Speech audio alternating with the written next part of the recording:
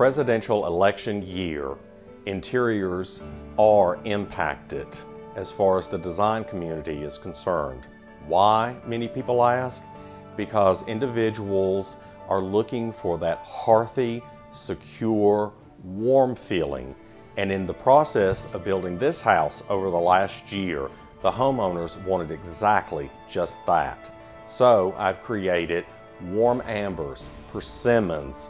We've gone back to nice brown leathers, tapestries. You'll see touches of golds, caramels blended throughout the house, with still a little bit of modern pop mixed in with them, but more or less back to the classics.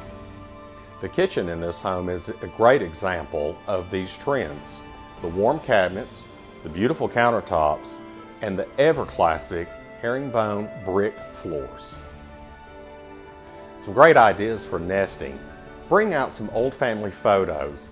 Pull up a collection of wine glasses, perhaps a set of china or something that you haven't used in a while. Maybe there's some other items that you've put away that you can bring up. Make a comfort area in your home that creates that warmth and that happiness for you.